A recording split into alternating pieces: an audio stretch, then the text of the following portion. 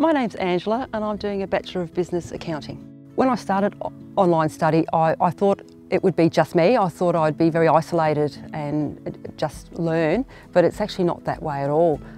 There's a lot of interaction with other students and with the online tutors. Some of the assignments have even been group assignments, which has been great. We've communicated via email or Facebook. I've made one very, very good friend while I've been studying. He's a lot younger than me. He lives in Sydney. We have probably nothing in common other than the fact that we're studying the same subjects, and he's absolutely brilliant for me.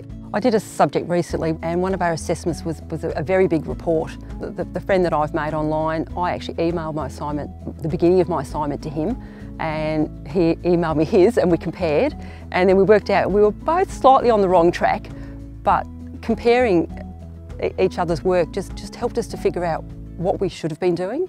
And we actually both got an extremely good mark on that, and we're very, very proud of that. To be perfectly honest, I'm very proud of myself that I've got this far into my degree. I can see the end. I'm proud that I've worked so hard and I've done very well in all of my subjects. And yeah, I'm actually very proud of myself.